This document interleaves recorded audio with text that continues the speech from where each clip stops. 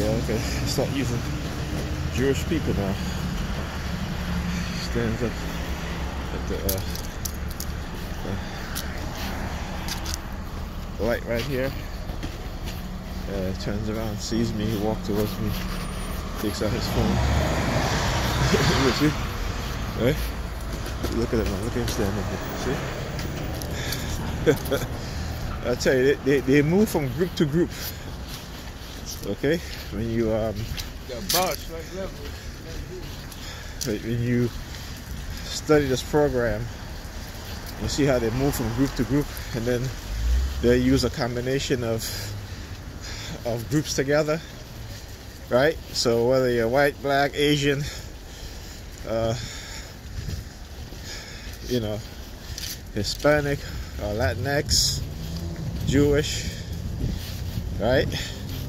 There are times when they will use one group exclusively, and then they'll use a combination of all groups together when they're targeting you. So just understand that as a TI. And again, the initial response they try to elicit is, you know, one of dislike, disdain, hatred for that particular group that they're using exclusively to target you. But again, this is all to prey on your you know, emotions, right? And you got to look at it in a bigger picture of how they get groups as a whole to hate on certain other groups, right? For example, how they get people to hate on Mexicans, how they get majority of ethnic groups to hate on black people. Okay? So understanding this is key, right?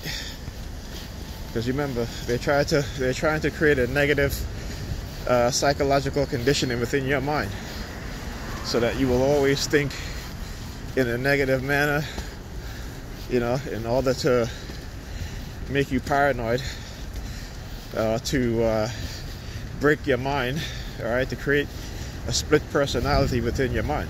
Okay, again, this is what I talk about, how it's important that we learn about psychology.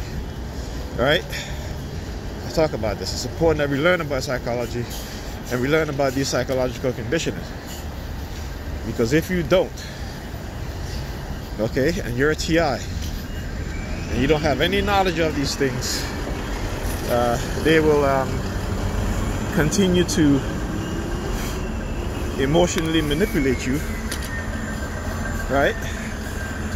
So the three important things when it comes to brainwashing and conditioning that they do, right, is one, to control your environment, okay, and the people around it.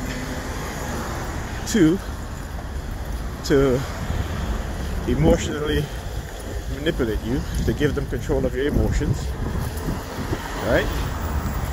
Three is the repetitious nature of the conditioning.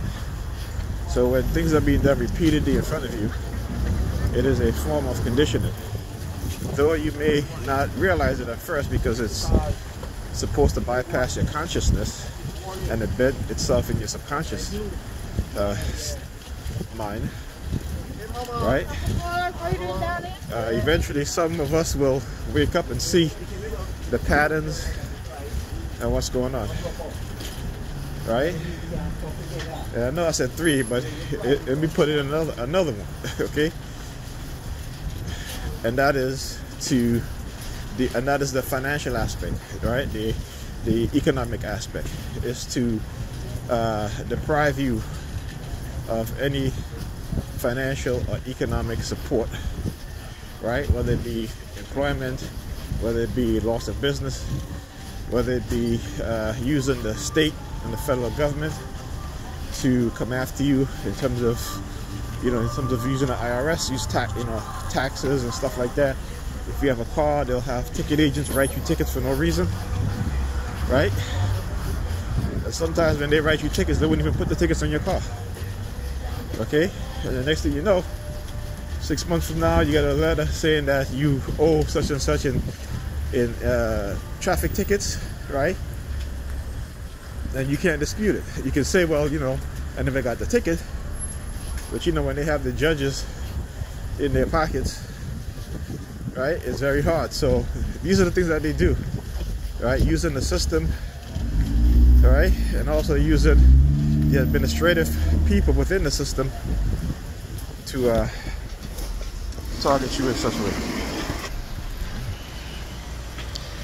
So let me tell you guys the mood right now. I guess because I uploaded the video this earlier today, you know, after them sending me a subliminal message about being arrested if I talk about what it is that they're doing. So, you know, the mood is like they're very oh watch, gotta be Richie works at the firehouse, right? Yeah. Yep, like I said, they don't bring out the fire truck. Look, you're looking at his watch. Yeah, see, they don't bring out the fire truck, but they bring out the firemen. You know what I'm saying? So, like I said, they will shift their targeting in a way. All right, look at she's coming out here, pulling her mask down, looking at me. Look, see, right? So, again, she's trying to do hand signals and stuff. But anyway, as I was saying, so the mood is one of now they're going back into their hole and try to be very sneaky in terms of with the noise campaign. But I see some lights flashing down that way. Alright, but again, they're keeping it hush hush, right? So you don't hear any noise, you don't hear any siren, but I definitely see the lights flashing. But again, this is how they, like I said, they'll readjust and then they'll come back out of their hole when it's time again to do a blitz, or they feel they have an opportunity to which I might you know, I might have let down my guard, right?